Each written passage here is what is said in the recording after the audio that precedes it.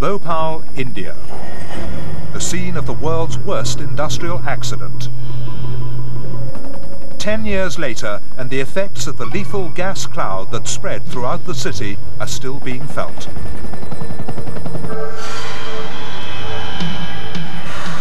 Veteran reporter Mark Tully investigates the second tragedy of Bhopal. Network First, Tuesday at 10:40 on Tyne Tees. In just over a minute, Jean-Paul Belmondo stars in our late film, a thriller entitled The Inheritor. But first we join ITN for the news headlines. Tens of thousands of homes are being evacuated in northern Europe, where heavy rain and melting snow has caused the worst floods this century. The worst affected are the lowlands of northern Germany, eastern Holland and Belgium. The Rhine at Cologne is at its highest level ever. Nijmegen in Holland has the worst still to come.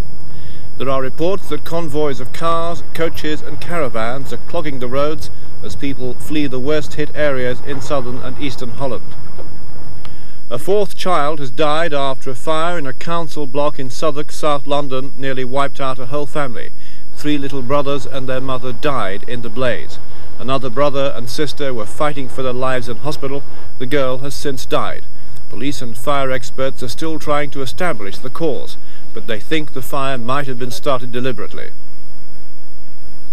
A journalist who wrote articles about last week's biggest cash robbery in Irish history has been shot and injured at her home in Dublin.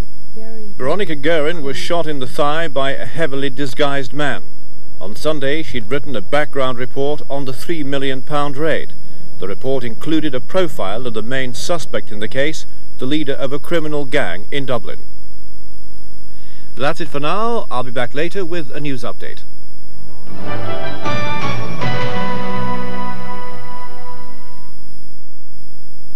Amidst the vast canyons of North America, the sheer cliff walls offer wildlife shade, shelter and food. But the only creatures to survive are those that can go not only up, but down. Cliffhangers. Thursday's Survival at 7:30 on Tyne Tees.